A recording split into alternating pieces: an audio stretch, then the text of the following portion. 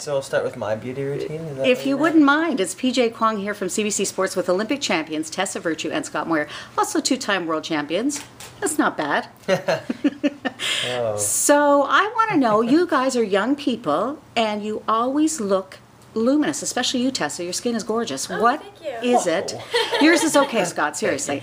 What is it that you guys are doing?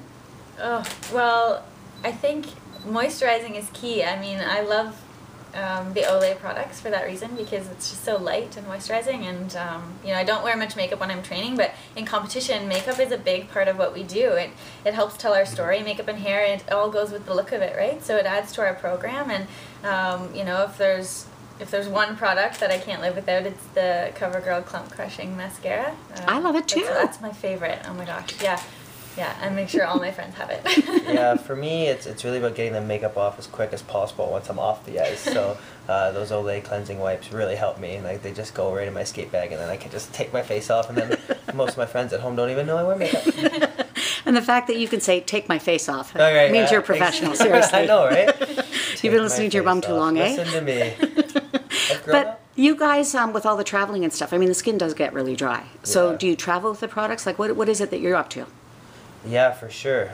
It's Tessa and I were talking about how kind of comforting it is to travel to Japan or to Europe and have, you know, your set of products that go with you and that really help. And moisturizing is a huge thing. Yeah, I really noticed that this last weekend in St. John, because my luggage didn't arrive for a couple days when we got there. Luckily I had my skates and costumes, but I really felt uneasy and unsettled without my own products, and fortunately P&G had a care package ready for me, and I had all my CoverGirl products and you know, even nail polish and things like that. So it was, you know, it made taking the ice a little bit easier when you know, I didn't have all my own clothes and appliances and things like that. Does it ever make you feel a little bit nervous to not have, like, you've got your faces out there, people in the close-ups and the high-definition cameras.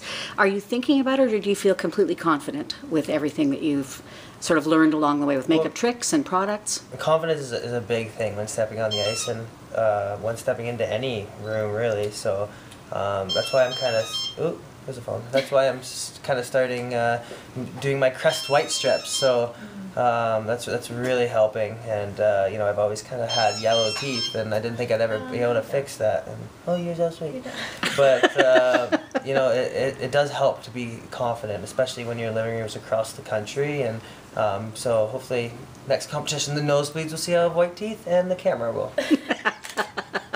Well, that's just great. Anything else you want to tell me? Any other tricks that maybe I could use as an old girl? Well, I think you got it figured out. Oh, I love it when you say that. You do. But I'll have to get you some of the Lip Perfection lipstick. It's amazing. Oh, gosh, I can do... If I can perfect my lips, man, I will be happy. You got it. Well, that'll do it. Tessa Virtue and Scott Moir, thank you so much for talking to me. Thank you, Paige.